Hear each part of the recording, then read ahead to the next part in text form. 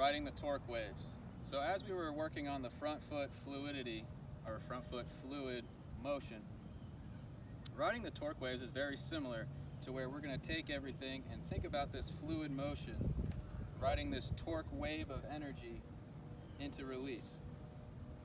So as you're training your torques, once you've established your back leg, your front leg, your core, your upper half, your arm, and you've kind of synced everything up and it feels good, now you want to train per section. So you're going to blend torques as well. So you're going to go back leg to front leg, back leg to upper half to arm, arm to front leg, and so on and so forth until you start to blend, you know, these two, these two, these two, these two here, you know, so you're connecting everything together.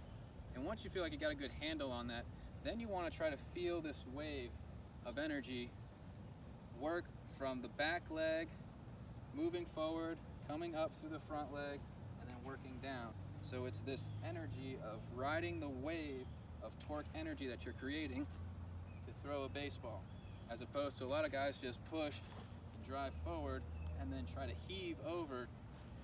We're trying to get this fluid motion. So if I were to try and just do this dance here, a fluid energy, as I'm trying to ride all these torques in their waves of energy to line up to throw a pure pitch.